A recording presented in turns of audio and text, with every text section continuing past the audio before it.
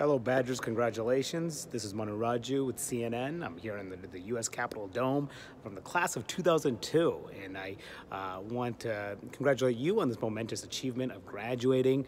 I'm sure there are a lot of mixed emotions. So probably people are very sad. I was sad when I was graduating because I loved every moment I was at Wisconsin. It was such a great place, an amazing time in my life. And I learned so much, and I am where I am today because of what I learned there.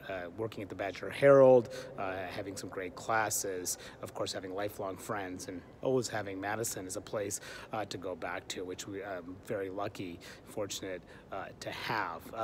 These, of course, are not the times that you want to be graduating in under. No one wants to be isolated the way we are currently all isolated, but there will be hard days ahead too. When I graduated, the job market was really bad. It was hard to get a job. I worked really hard I got rejected a lot. I got a break, and then I tried to get another job. I got rejected a lot, but I kept trying and I kept persisting. And that was one thing that I too learned at Wisconsin. Work hard, play hard, enjoy your life, but also set your mind to something, be persistent, and you can achieve your goals.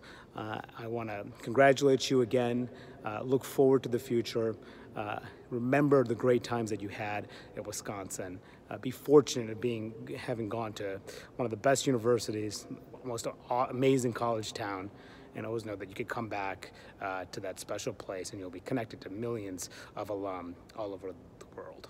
Congratulations.